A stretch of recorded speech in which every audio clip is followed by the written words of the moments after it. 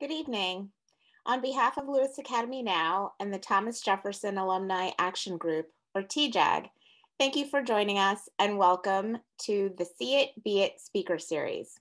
I'm Esther Berg, and I'm proud to introduce and present Lewis Academy Now and TJAG, presenting this programming together as two organizations striving towards equity in education here in Fairfax County and beyond.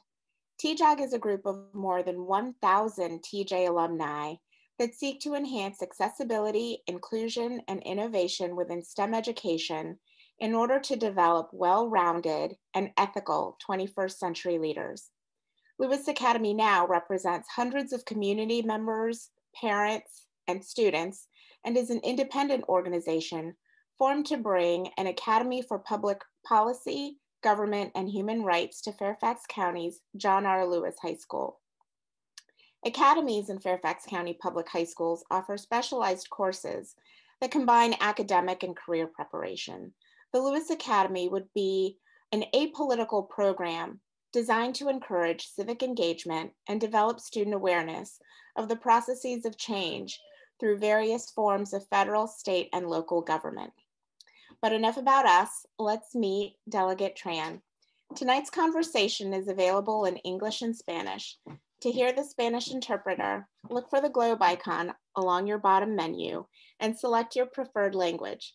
We'll be recording tonight's discussion, and though your fellow audience members won't be visible, your questions will be recorded as well, and maybe your 6-year-old son will too. In addition, you'll want, I know it's a cicada wing, thank you. You'll want to have a smartphone or similar device handy towards the end so you can join in the game of Kahoot, which will be explained later. So without further ado, please welcome TJAG's Caitlin Swanner, our co-sponsor. Thanks. Caitlin? Thank you so much, Esther. I'm so excited that we have Delegate Kathy Tran with us here tonight. Delegate Tran represents Virginia's 42nd district, and she was one of the first Asian American women elected to the Virginia House of Delegates. So welcome, Delegate Tran. Hi, Caitlin. Thanks so much for being with us tonight. I wanted to start off just by asking if you could tell us a little bit more about your childhood and how you grew up. Absolutely. Well, right now, first of all, I have to introduce my special guest. This is Elise, who is 4, and so she might stay with me for a portion of tonight's conversation. But I came to this country as a boat refugee when I was a toddler from Vietnam. So after the Vietnam War, my dad had served as a dentist in the Army, and he went to re-education prison. And when he came out from there, my parents just really felt that they didn't have a future in Vietnam, and we left the country by boat. I was 6.5 months old, and we were at sea for several days. And my parents, were just, it was a very harrowing trip. My mother remembers the night she left that it was so dark, she couldn't see where the sky and the ocean met that evening. And we were at a refugee camp in Malaysia for 13 months. That was a pretty long time to be in a refugee camp in the the late 70s, early 80s. But my parents wanted to come to America because they felt this country was a place that represented hope and opportunity and freedom. And so we waited those 13 months for the US to accept our application. And I was resettled in Southern California by an agency called the International Rescue Committee. And I came here when I was almost 2 years old. And I grew up outside of Los Angeles and then in San Diego before I went to college. And my parents, when we first came, they worked in low wage and minimum wage jobs. My mom took a bus to get to work. It took, over an hour each way to get to her job. And my dad, for a while, had a really hard time finding a job. I said he was a practicing dentist, so he thought he was going to be a dental technician here. And there were many folks who felt that he didn't have the right English skills, or he was overqualified for the job. And so when he was hired by Mr. Sam, my parents were really overjoyed because somebody took a chance on my dad. And Mr. Sam thought my dad is somebody who could, who had the skills, who could help mentor other employees, and paid my dad $3.35 in the early 80s, which was minimum wage at the time. My mom still has his first pay stub. So we grew up for a long time in a 1-bedroom apartment before my parents were able to afford a house. And then my dad started a small business as his own dental lab. And then he, when I was in high school, went back and was able to get his dental license. And so those kind of experiences with my parents in terms of starting over, learning a new language, a new culture, having my parents, work in low-wage jobs and then restart their careers have really just shaped my perspective, both as a mom and as a policymaker. It's such an incredible story. Thank you. And I'm curious, you were pretty young when you first came to the United States, but obviously you were very familiar with the challenges your parents were thinking. But I'm curious what you remember from that time and when you were in elementary school, if you just felt like every other American kid, or if you felt like there were different challenges you had to navigate. I remember a lot of, hold on one second.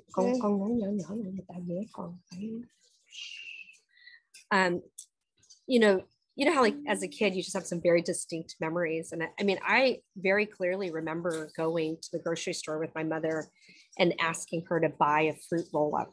So that totally dates me as an 80s kid, right? But a fruit roll-up is like, it's like fruit by the foot now, right? But it was like a big sheet and you like unrolled it.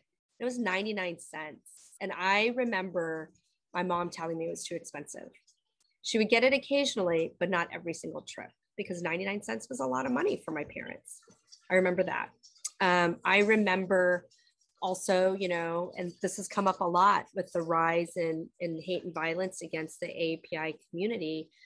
Just remember the school lunches my mom would make, particularly if we had a school field trip and I brought, a cold egg sandwich with fish sauce, right? So you can imagine what that was like at lunchtime. Yeah. And my mom, like, we didn't have juice boxes and things like that. So she would pack the only soda she knew, which was a can of coconut soda. And so I had a very different lunch for those field trips. And I remember what that felt like to have that. And the other thing I remember a lot is my dad worked and he was not fluent in English. He was not comfortable. And so my mom, who was fluent in English, but she was the one who had to take a bus, over an hour to get to work. So she could never make parent-teacher conferences. But so she had to ask my teachers to please, let her like have a phone conference to better understand my progress in school. And so she had to do that during her lunch break because she wasn't just able to take time off from work, right? I remember, struggles with health insurance, conversations about when to go to the doctor and what doctor we could go to. And so I remember all of those very distinctly. And it's conversations I continue to have with my own children about sometimes the privilege that we have now, and the things that we're able to do now that is very different from my childhood. So when you were a kid, what did you think you would be when you grew up? What did you think you'd be, a dentist like your dad, or did you think you'd take a different path? I was afraid of the dentist. I still am. My dad makes fun of me for that because now I'm the one who takes our kids to the dentist. He's like, what comes around goes around. But I remember the first thing I wanted to be, this was like 3rd or 4th grade, was to be a marine biologist. And I was just really fascinated with animals. But I went through a period where I wanted to be a lawyer, and even through parts of college wanting to be a lawyer as well. But I think in college, I realized that probably wasn't the path for me. And everybody else was looking at like investment banking or management consulting. And I just realized that wasn't for me either. And really really did my college internships and such in the nonprofit sector, working with immigrant communities and refugee communities, feeling like that's, always been kind of a issue-wise, a first love for me because it's been so personal, but working with organizations that were directly serving people in need. Yeah, that's wonderful. I actually had a marine biology phase myself. That's what I thought I wanted to be in middle school. But so I know you went off to college, you went to Duke, go Blue Devils. I'm a fellow Duke alum. But yeah, so it sounded like lawyer wasn't the right choice, but what did you end up studying while you were in college? I didn't know you were a Blue Devil too. That's exciting. In college, I studied history with a focus on women's history. And I do just want to note kind of all the conversations right now about learning American history and all the different aspects of American history. I'm just so sorry. Just realized that Lisa's making faces at everybody. I think the first time I seriously studied Asian American history was in college in a class I took, like a survey class on women's history. And we had a grad student who was our teacher, and she had us read Unbound Feet. And that, it took a really long time for me to learn a really important aspect of American history. And I do hope that as we in Virginia take a look overall at what our K through 12 curriculum ought to be, that we have a much more inclusive and representative discussion around American history.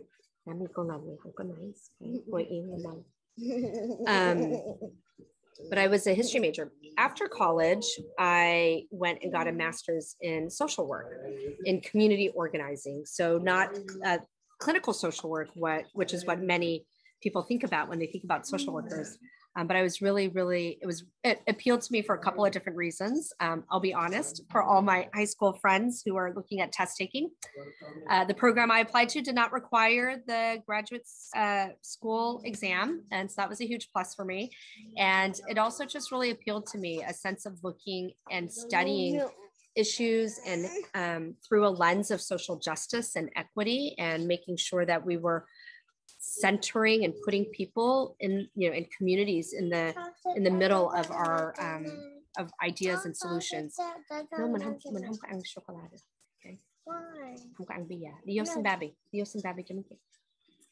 right, sorry. No, that's wonderful. And so were you able to go to graduate school right out of college, or were you working for a few years first? I took a year out after undergrad, before I went to grad school, and I worked out in the Bay Area with a group called City Year. So City Year it's an AmeriCorps program, and it helps provide tutoring and other supports for schools and after school programs. So I was in San Jose, kind of in the South Bay area, and was out there for a year doing that. And so I wasn't in AmeriCorps, but I managed a team of AmeriCorps volunteers who are working in like Title I schools, working in mainly community schools that served immigrants in the San Jose, kind of downtown San Jose area, and just had a wonderful time. And so it was then that I started my application process and went to grad school the next year. So after grad school, I know you eventually ended up at the Department of Labor. Was that right after grad school, or did you have some other work in between? Yeah, it was right after grad school. I went to, I got a presidential management fellowship, which are these, it's a leadership development program for people coming out of grad school to go work in our federal government. And I got a job with the US Department of Labor. I thought I would come to DC for 2 years and then go do something else. And I stayed at Labor for 12 years. And I realized then that I am very motivated by mission, right? And so the mission of the US Department of Labor is to help help American workers find good jobs and have jobs that are safe, right, with good benefits, and to help employers, connect to the workers and have their workplaces be safe and help them with their benefits too, that they're giving to workers. And so that was really appealing to me. And I thought a lot about my dad, actually, because here was somebody who, you know, had this professional training in another country. And just because he came here to start anew, he wasn't able to do that. My dad didn't get his dental license again for 14 years after we came here, which is a really long time. And so I thought about the struggles that my dad and my mom went through, and how I wanted to make sure that I was that I was helping with policies and programs that helped people get good jobs. Because we all know that, you know, sometimes our job is not just about how we put food on the table and where we spend so much of our time, but it's sometimes an important part of our identities. And I thought that was really important. And so that's why I was really, really grateful and gratified by the work I did at the U.S. Department of Labor. Yeah, that's wonderful. And it sounds like you've always been really interested in public service and giving back and working with people. But so what inspired you to run for office, elected official? Yeah, so I never thought I would ever run for office. It was like, other people do that. But I was pregnant with Elise, who was sitting here making faces at y'all. But I was pregnant with Elise in 2016. And the outcomes of that presidential election were, you know, just really deeply concerning to me and my family. And I was due with Elise on inauguration day. So I just felt like lots of things were topsy-turvy, right? And we gave her name, which is Elise Mun. And Elise was inspired by Ellis Island. So my husband has family that passed through Ellis Island as they were escaping anti-Semitism at the turn of the century. And Mun is Vietnamese for bright bell, and that was inspired by the Liberty Bell. So to us, her name means to ring the bells of liberty and champion opportunity for all. And I made the decision to run for office when she was a month old, because I realized I couldn't sit on the sidelines. You know, that moment was the time I needed to stand up and speak out and really do everything I could for all my kids' futures. And that's why I jumped into this whole political sphere and and ran for office. And so that's what happened. Yeah, that's great. I think, you know, I was so excited when you got elected, and it's been so wonderful to see different faces in politics. And I think, you know, I'm someone who, like the kids at John Lewis, you know, grew up outside of the DC area, but I still always felt very much like DC politics was very much for, you know, old white men. It wasn't a place where I ever saw myself. So I'm wondering if you can talk a little bit more about, you know, you said you never also thought that you would run for office. So how did you kind of like get over that? And how did you figure out what you needed to do to actually run for office? So there are lots of different training programs that help candidates now. Some of these programs have been around for like ever, right? But other programs really sprang up in 2017. So really kind of came about after the presidential election. And there are programs to help you based on your political party. There are programs to help you based on, you know, if you are a person of color or an immigrant, if you are LGBTQ candidate or identify as, you know, a female or male, like if you're a veteran, all different types of programs. Many of these programs are actually low cost or no cost. They're free. And they help kind of dispel the myth of what it takes to run a campaign. And so I was a part of Emerge Virginia. They ran a boot camp. I took Elise, who was a month old, to that camp, and we sat there all weekend. I remember she turned exactly a month old that Saturday, and I did the training. And I remember afterwards, the then executive director was like, you know, when you called to tell us if you could, you know, to say, hey, I'm going to bring this baby, is that okay? We were like, oh, I don't know how this is going to, like, how are you going to do this?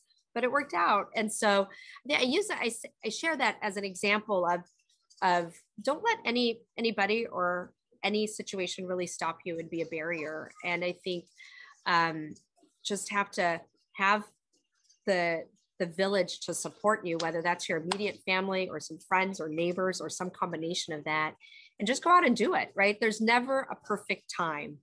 There's never a perfect time to, you know, go back to school. There's never a perfect time to change jobs or, you know, sometimes have a kid or whatever, right? So just do it. If that's what inspires you and what motivates you to get out of bed and what's going to make you excited, is to just do it. Don't wait for anybody to ask you, because most likely they're not going to ask. Nobody's going to ask people who look like us, right? So that's what I would say. And there are lots of folks who are younger who are jumping up and running for office because, you know, y'all have really important perspectives and life experiences to share.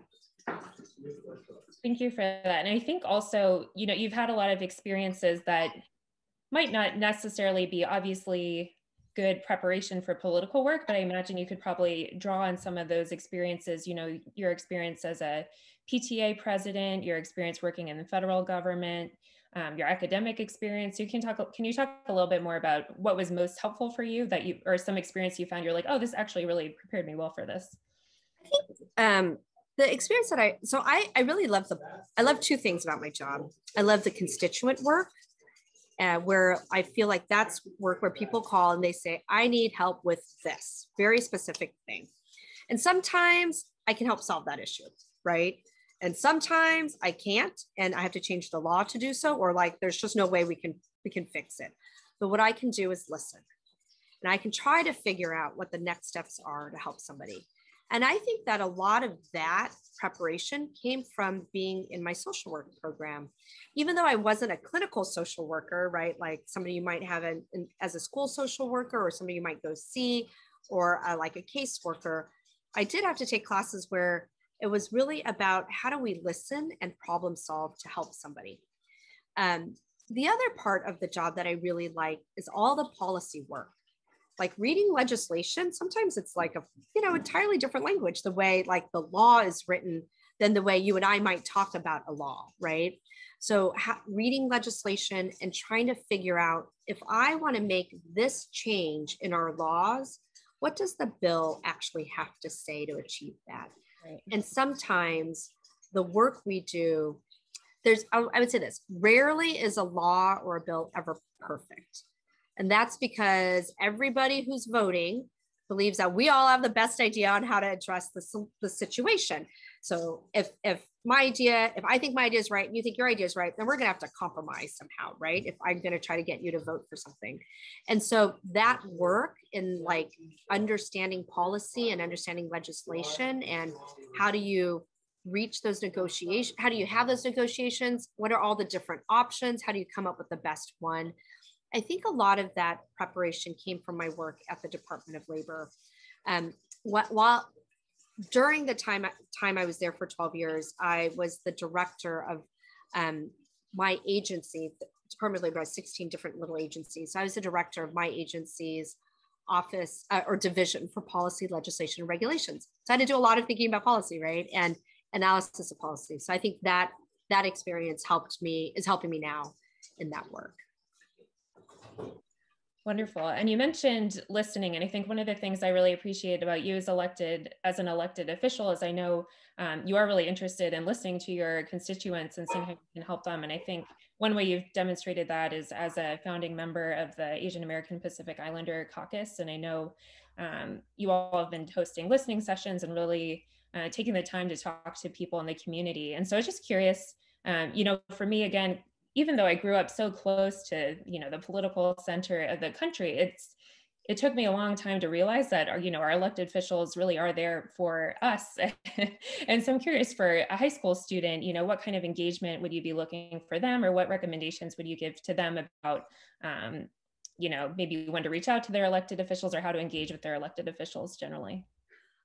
So I actually think, on a couple of different ways. What's really interesting, because like when you often think about somebody who's elected, you think about like Congress, right? Your congressman or congresswoman and your US senator, and they're like, oh my gosh, right? They're like amazing, these folks, right? And but because they represent such large areas, and then our senators represent the whole state, it seems like they're a little bit harder to reach in that sense. Although their staff are wonderful, and they themselves are. Virginia is really lucky. We're really lucky in Virginia, but your state delegation, right? Your state delegate here in Virginia, your state senator. I feel like I just feel like we're in and around the community a lot. So there are a lot of different, and we're super accessible. So there are lots of different ways to connect. If you have an issue that you're really passionate about and you want to talk to your delegate or talk to your state senator, you should reach out and ask for an appointment. And so we actually have lots of these appointments ourselves, and particularly when we're not in session, and session is just like a whole other crazy time. But if we're not in session, like I meet with constituents all the time. I've been having Zoom meetings with them. I have a lot of town halls. So you can always see if your state representative has a town hall that you can go and listen, see what they're about, ask your questions, or schedule a time to sit by yourself and meet one-on-one with them. The other thing is we're always looking for interns in my office, as well as all my colleagues. So if you want to volunteer and kind of get to know the nitty gritty, reach out to ask for an internship. It could be during the summer. It could also be during just a short period of time in session where it's really like intense. So you'll get like a 4 to 6 week intensive, or 6 to 8 weeks of intensive experience during session. Reach out and do that. Then the other piece is if you're really interested in kind of electoral politics, which is the campaign side, it's an election year. So you should be reaching out to your candidate and asking if they need volunteers during an election year. And I think that's a way to really get engaged and get to understand the ins and outs of a campaign and to network and meet people. And it also gives you a chance to get to know the community as you are talking to constituents in the community about what they're really interested and passionate about. So lots of different ways to get involved, and don't be shy. Don't be shy. Yeah, thank you so much. That's a bunch of different resources that people can look into if they're interested in getting more civically engaged or more engaged in politics, or just learning more about the issues in their community. And then I also just wanted to go back to, of course, so now you've been a delegate for 4 years, and I'm curious what you've passed 29 bills on a bunch of different issues, and I'm wondering what you're most proud of from your time in office so far. There are a couple of things that I am really proud of. I think overall, let me start up overall. What I think one of the most consequential votes that I've taken was when we passed Medicaid expansion. So what we did when we passed Medicaid expansions was just to say, hey, if you make 139% above the poverty threshold, right, where you the threshold where you qualify for Medicaid, if you make 139% above that, then you can also qualify. So that just expanded who could apply and have healthcare coverage. And so we thought we would have 400,000 people be eligible in Virginia. And these are some of our most poor families and vulnerable individuals in Virginia, right? People who are facing all sorts of medical situations who can't get treated. And what we learned just the other week is so far we've had 550,000 Virginians sign up. You just think about that. That means 550,000 people who before were literally trying to figure out if they could go see a doctor because they were sick, or if they could get medication to treat their illness, that they now have access to healthcare. And that, I think, has been like, it's just been incredible, particularly in this public health pandemic, for people to have that coverage. So I'm really, really proud of that. But I'm also really proud of the fact that we've expanded access to voting. So if you back to my personal story, I mean, my parents literally risked our lives in order to come to a country where they could vote and actively participate and have a voice in their government. And for Virginia, we went from being ranked 49th in the country to being ranked 12th in terms of voter access. And that's incredible in terms of how we have made just going to the ballot box and putting in your one person, one vote, right? Your voice on for a particular candidate or a particular issue, make it easier for people. So I'm really proud of that, particularly as we see across this country right now, so many states trying to suppress and squash people's ability to vote. On a personal level, I've really spent a lot of time on healthcare. I had a bill that I introduced that passed to protect coverage for pre-existing conditions. So what we had in the code was if there were changes to the Affordable Care Act, then you could go back to selling insurance plans the way we used to do it. And now you can't anymore. And we know there are still lawsuits against the Affordable Care Act in the US Supreme Court.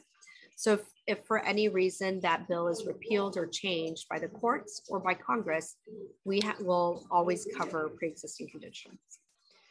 So that's really important. And then I've had a series of bills around making sure that we better support our immigrant communities and refugees. So I'm really proud of that. I had the bill to expand driving privileges to undocumented immigrants. And we know there are so many undocumented immigrants who are our friends, our neighbors, and sometimes our family members. And they were afraid to drive if they, take their kids to school, go to church, go to the grocery store, and yes, go to work. And so if you can pass all the DMV requirements, then and a couple of other things, then you can get a driver privilege card. And then we've had over 12,000 Virginians get a driver privilege card since January alone.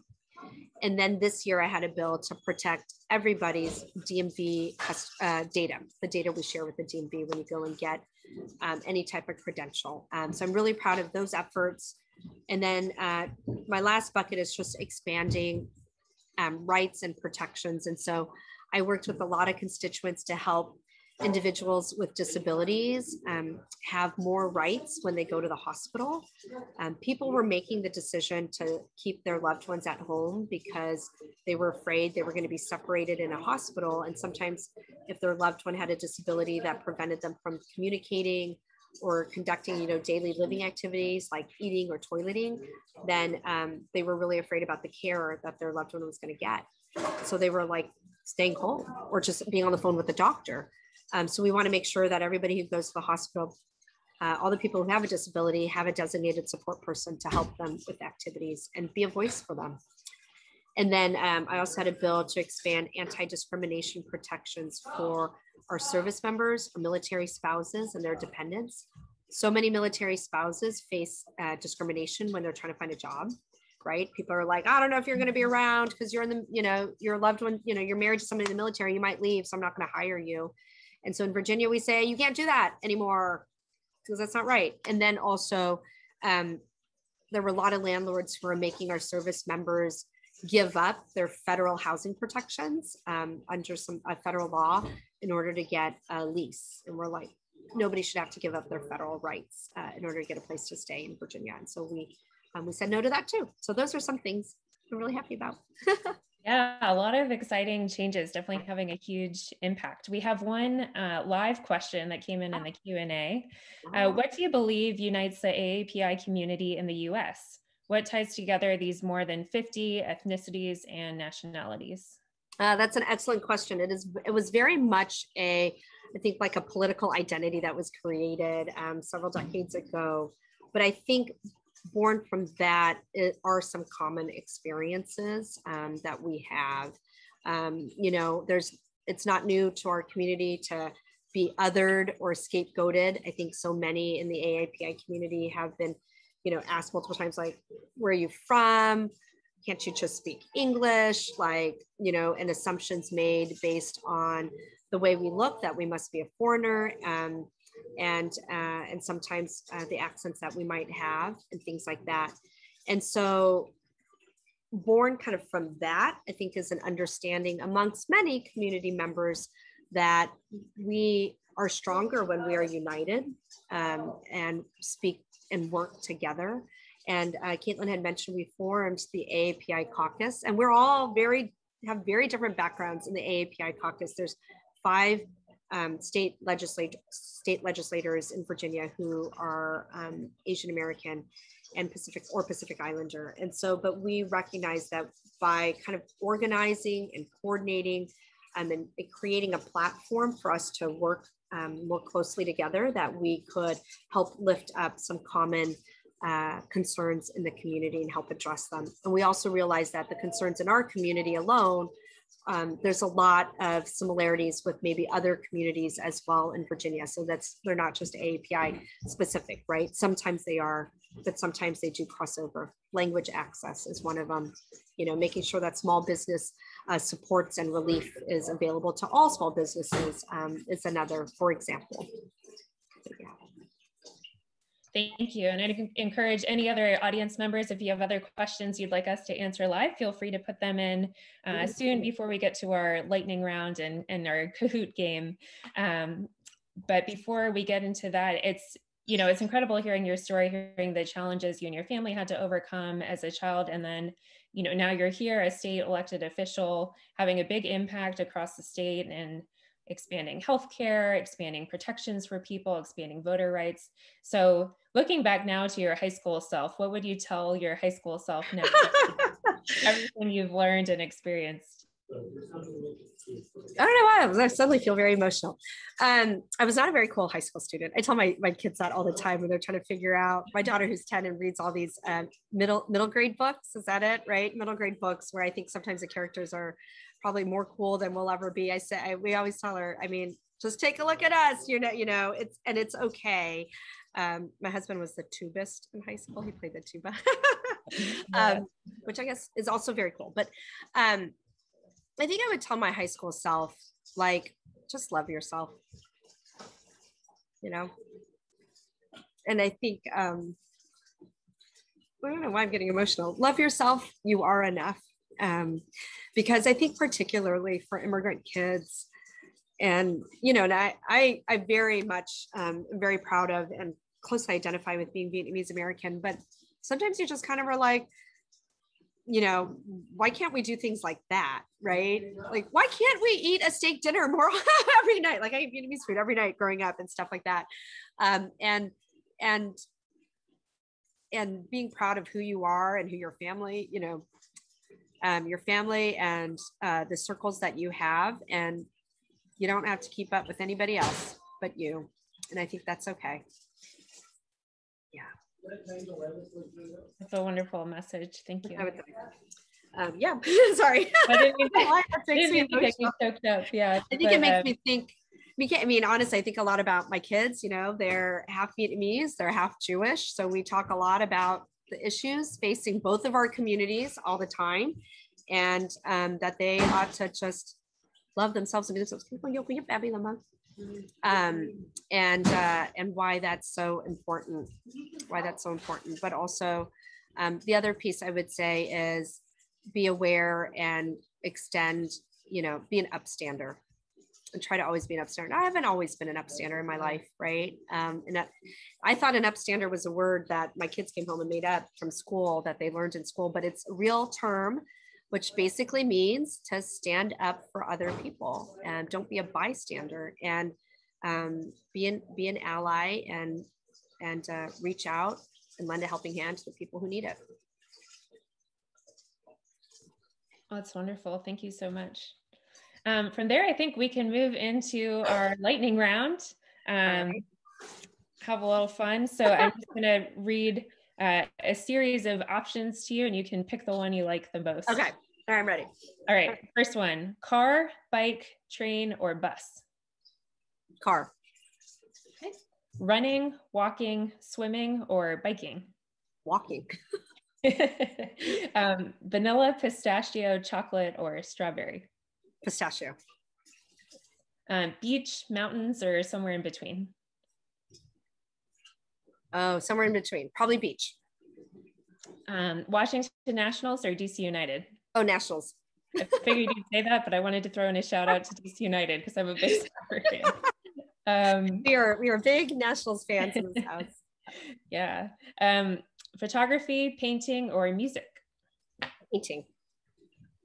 Math, science, history, or literature? History. Okay. Podcasts, newspapers, or online news? Oh, newspapers. Well, I don't have time, so now I'm online news, but we still get the daily Washington Post in my house. I always got that growing up, yeah. Movies or TV shows? Movies. Okay, and last one, musicals or plays? Probably musicals. All right. Well, from there, we can move into our Kahoot game. So I will get this running, and then I'll share my screen. Everybody's going to meet more of my family. Everybody. You need to be Yep Abby. The Yep Abby. Yep Abby can be confused. Oh, look, here's baby Warren. Oh, yay. All right, let me share my screen here. Okay, so we've got the game pin on the screen here. So if everyone can get logged in, then we can get started. I'll try to put some of the join info in the chat. There we go. There you go.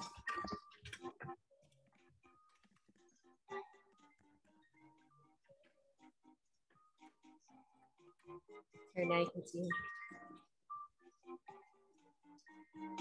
All right, we'll give people a few more minutes to log in. See, we've got 3 people logged on.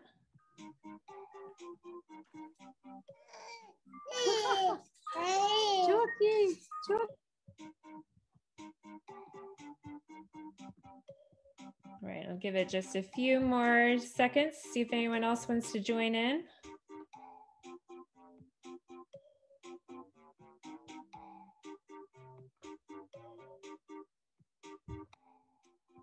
All right, well, we will go ahead. Oh, there we go. We got one more. I'll give it just a few more seconds.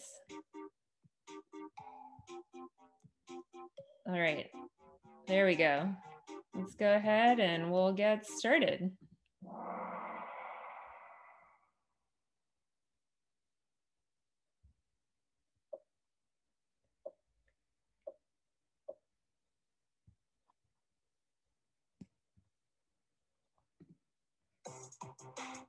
All right, first question. From which country did Delegate Tran and her family flee as refugees?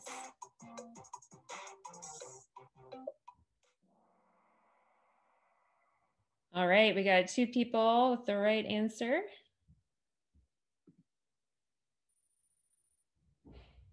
So we've got Lauren in first. Go to our next question. What graduate degree does Delegate Tran hold?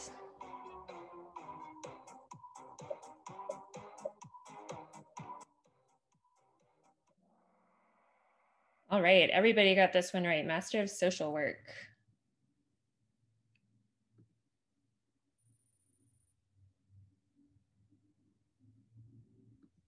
Okay, Lauren's still in first. Now to our next question. What area of policy and advocacy did Delegate Tran focus on early in her career?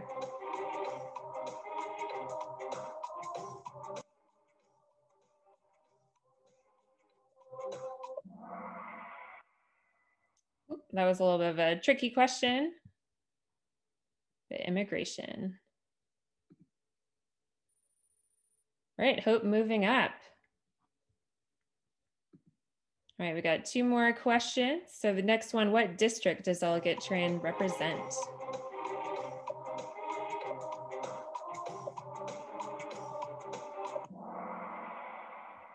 "42nd, looks like most people got it. All right. Oh, Hope's on fire. Highest answer streak, but Lauren's still holding in first. Here's our last question. How many bills has Delegate Tran passed since being elected in 2017?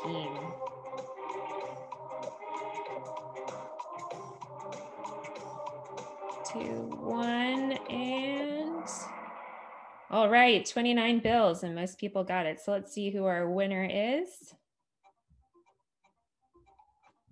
Right, in third place, Mama B. In second place, we've got Hope.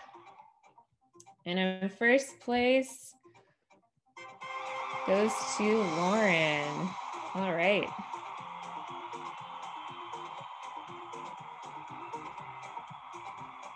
Very cool. Oh, let me see if I can turn the sound off of that now. Okay. Well, I will put an email address in the chat, and Lauren, you can send an email there and we will get you your prize. All right. Well, that is most of our event this evening. And so Delegate Tran, I just want to thank you again so much for joining us, and just wanted to see if you have any Last words or words of wisdom or advice or anything before we wrap up? I want to talk a little bit about this moment now in our country, Caitlin, if that's okay. And I think I feel like we're at this crossroads, right? We've come out of this we're not out yet, but coming out of this pandemic, and we have seen the health inequities during this time. We've also seen a lot of economic challenges. We see that in our own country, but we also see how it plays out across the world, right? And so grateful for the amount of vaccines that we have and the access we have here, but we know people in India and South Africa and so many other South America are really struggling. But we also see that in our own communities, the inequities in our own communities around healthcare, around how our economic challenges have affected both communities of color and women, frankly, right? The labor system is the way it's set up currently. We also have come from, I think, a season of just trauma and then being galvanized by what's going on with a resurgent, I think, Black Lives Matters movement, and people also coming together around stopping AAPI hate. And I think that this is a moment where we have a chance to rebuild in Virginia, kind of with the status quo. And there were lots of families who kind of did okay, with the way things were before the pandemic. But there were also millions of Virginians who really struggled, and either with work, access, with healthcare, with all sorts of things. And I think this is a chance to really center women and Black and brown communities and immigrants and other voices that haven't been at the table in our policymaking. And so I really hope that everybody who's on tonight gets involved, right? Whatever issue it is that you're passionate about, that motivates you to get up, that makes you really excited, whether it's the person or the issue or an organization, that you get involved, because I think now is that moment. And we should all be feeling that calling towards creating a better Virginia and a better country and a better future for each and every one of us. And I think of baby Warren, who's a little bit grumpy right now, and I'll just wipe the boogers from his nose. But his name, let me just tell you about him. I told you about Elise earlier, but Warren was named after Senator Elizabeth Warren, who's just a personal hero of mine and my husband's, and she's just a justice warrior. And Bao Jiao is his middle name, and that means precious treasure in Vietnamese. So Warren's name to us means that justice is a precious treasure that we must stand up for. And I think that's what this moment right now is what that's about. It's about justice and equity and building together and making sure that everybody is included and has a seat at the table and in this really important conversation about the future of Virginia and the future of our country. And so I hope that, I really appreciate y'all having me on tonight. I hope that everybody is just gets inspired to get in the game and to make sure that you are helping to do that work to shape our future together so that it is more just and equitable. So thank you. Thank you so much for those beautiful words. And we are recording this event, so we'll share the recording, and we're looking forward to our high school students. I know I've been really inspired by your story and your journey, and so hopefully our high school students will as well, and we'll seize on your call to get involved. So thank you so much again for your time tonight. We really appreciate it. And with that, I will turn it over to Michelle to close us out. Wow. This was such an interesting evening. And thank you, Delegate Tran, for telling us about your unique experience when you were new to America. And we enjoyed hearing about your early focus on social justice and mission-directed work. Also, thanks for explaining about the training programs that can help folks determine if they're on the path to running for office and how that gave you your jump start to becoming a candidate and a delegate. I especially appreciated your advice to students about how to become engaged in public service all the ways, just from calling to ask questions to getting involved in a campaign, internships, all the options that you made available. We've heard this word a couple times this evening, but your work is just inspirational and impactful. Now I'm going to get foggy, and we're so glad that you joined us. Some reminders for our listeners: check out our social media on Facebook, Twitter, Instagram, our websites. Email us at info@lewisacademynow.org and email the TJ Alumni Action Group at info@tjaag.org. Our next speaker will be Congressman Jerry Connolly on Thursday, May 20th. Until then, go in peace, ring the bells of liberty, love yourself, and make good trouble. Good night, everyone.